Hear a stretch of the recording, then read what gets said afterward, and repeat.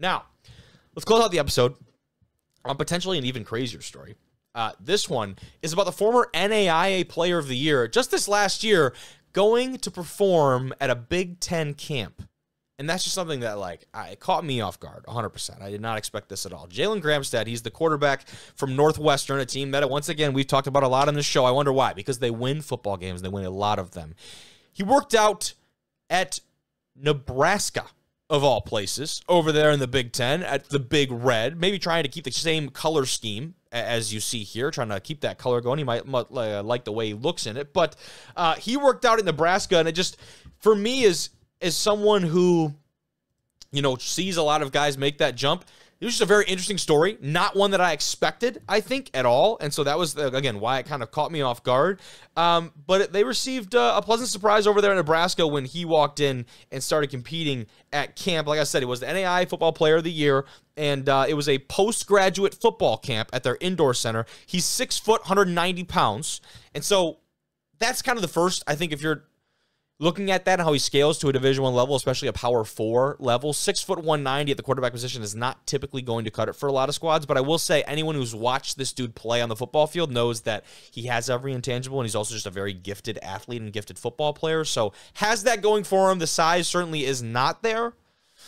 So they won a national championship, not this year, but last, 2022. They made it to the national championship in 2023, lost to Kaiser in a pretty awesome game.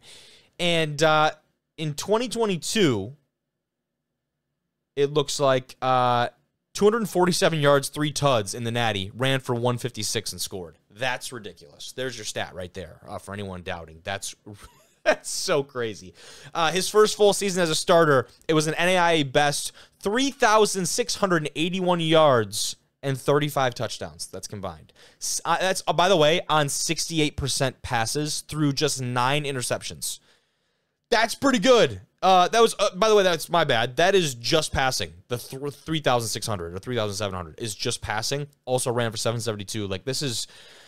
It's ridiculous. He's amassed, let's see the math here, over 8,000 yards total and 90 touchdowns in his career at Northwestern College. What makes the story even crazier, too, is that at the Nebraska camp, there was a conference rival, Midland University's, also in, I believe that's the GPAC, if I'm not mistaken. They had multiple coaches working the camp, and imagine, right, to make an example of GV and Ferris, say Grand Valley is at a Michigan State camp, and a Ferris quarterback, I'm gonna blank on the name now of all times. Carson Gulker shows up to the camp, and Wooster's sitting there like, "Holy shit! What are you doing here? You're what? Could you imagine being a rival coach at a camp where you have no anticipation of seeing anyone that you played against the last year?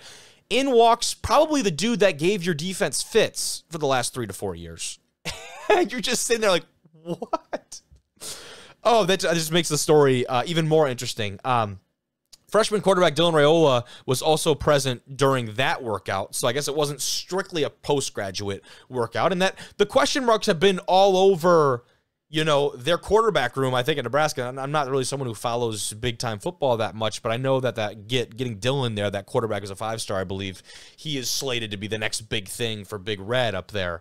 It says here that he slipped while running his 40-yard dash, so didn't appear to have the best time, but arm talent apparently looked really good. He's got 1 season of eligibility, also has a redshirt year, so he can play up to, say he commits to Nebraska, right, in this hypothetical that we're living in right now, you and I.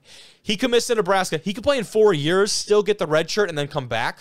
Don't know if that's what he wants to do, but there's a possibility for him.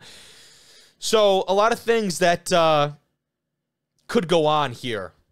And it said here that he was seen walking into the weight room area with the Husker coaching staff after the camp.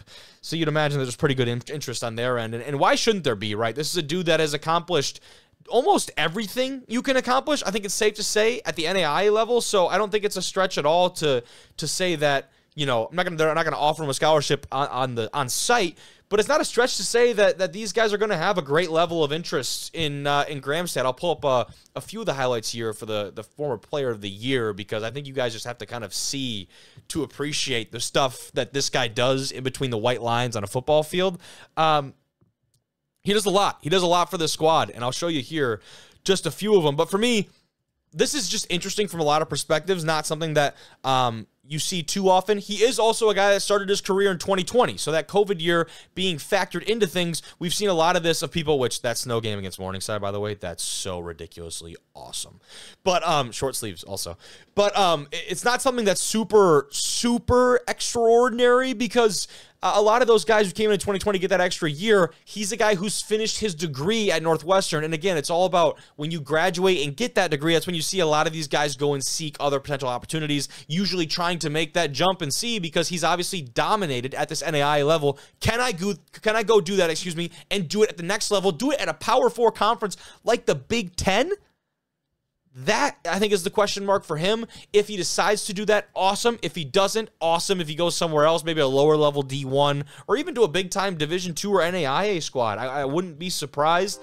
I would assume he's going to try and make the jump up to a D2 or D1 level, but you never know. So that's kind of the scoop on that. Really exciting stuff there, and I'm anxious to see where that ends up. But